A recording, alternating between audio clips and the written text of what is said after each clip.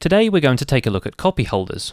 You might already have used Scrivener's split feature, which allows you to divide the editor into two sections and display different documents in each split.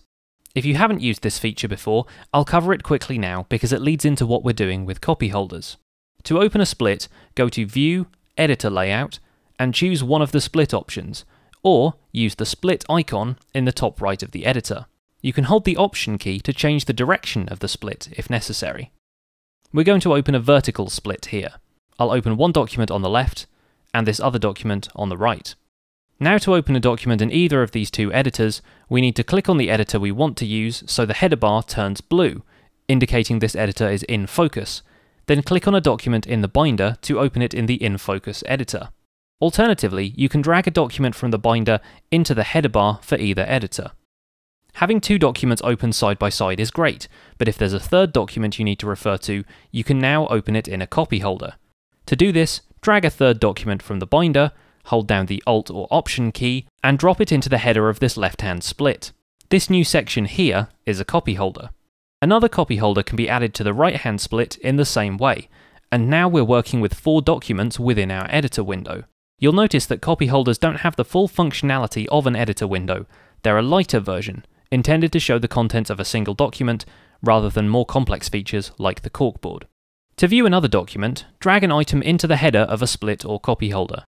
It's possible to drag documents from anywhere a document icon appears, not just from the binder. Dragging an item from the outliner, an index card from the corkboard view, or even a document from the quick reference pane will work just as well. You can change the position of the copy holder by control-clicking on its header bar. This menu also contains options to reveal the copy holder document in the binder, and a selection of your recently viewed documents can be swapped in from this menu. You can also use the Command square bracket keys to navigate between the documents you recently viewed in this copy holder, like the back and forward arrows in the editor. Each copy holder can be zoomed separately, edited independently, and resized by dragging the lines that separate them. You can close a copy holder by clicking the X in the header bar, or pop it out as a quick reference panel with the icon to the left.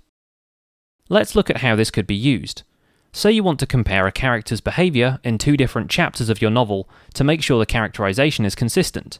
Those chapters already occupy your left and right splits. It would help you to have a character profile sheet open, so rather than flip back and forth between the two, you can open the character profile in a copy holder. If you need a reference image, you can open that in another copy holder. Here's another example of how you can use the copy holder in conjunction with the outliner or the corkboard to create a secondary navigation tool. We'll open the text on the left and the outliner on the right, and then we'll open a copy holder below the outliner. Right here at the bottom of the outliner, we can click on this icon, and now any documents selected in the outliner will open in the editor on the left. Click it once more and the icon will change, and now documents selected here will be loaded in the copy holder below.